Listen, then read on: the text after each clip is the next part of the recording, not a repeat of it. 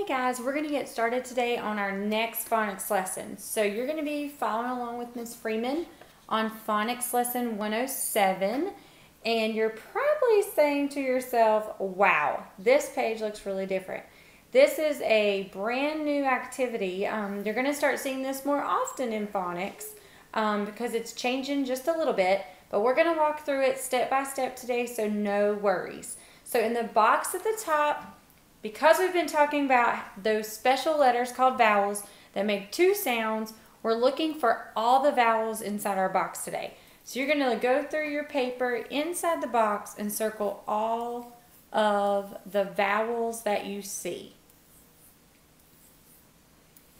So Miss Freeman is doing that on her paper. I'll give you a few more minutes to circle it on yours. And then the bottom is a lot like our sentences in the classroom that we do together during calendar. So someone would come up, they would read the sentence with a blank, and then we try to figure out which word would go in that sentence. So I'm going to give you guys about 3 seconds. I want you to see if you can read that sentence going across and leave the word out.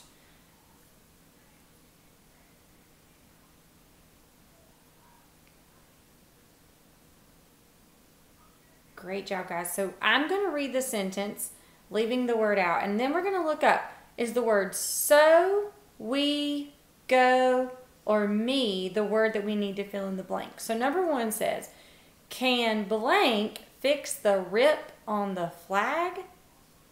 Can so fix the rip on the flag? That doesn't make sense, right?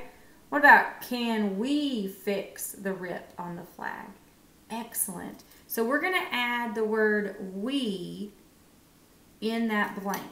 And so your paper should look like this. Can we fix the rip on the flag?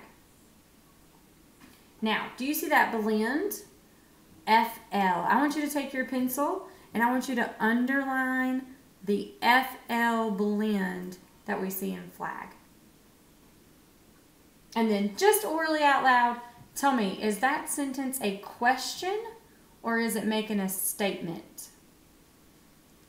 Statement or question. You guys are so smart. That is a question because it ends with that special punctuation called a question mark. Good job. Let's look at number 2. Can you try to read that one on your own?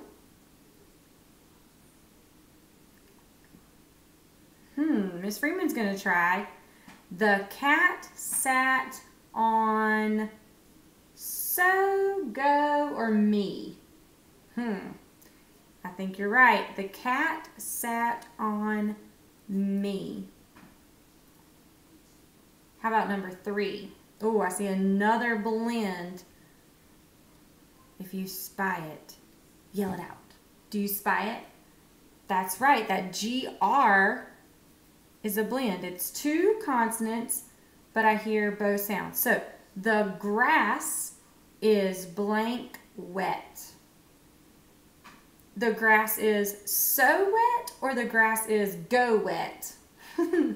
That's right. The grass is so wet. And then our last one we think we know, but let's just read it to double check to make sure our word makes sense. Can we blank swim in the pond? Can we go swim in the pond?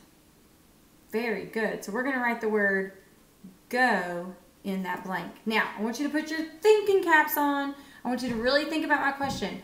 What do all of the words that we use to put in those blanks have in common? I'll give you a hint. It's the skill we're talking about this week. That's right. It's the long vowel sound at the end. So in numbers 1 through 4, we're going to go down through there and we're going to put a macron on all of the words that we added to our sentences. So that's going to look something like this.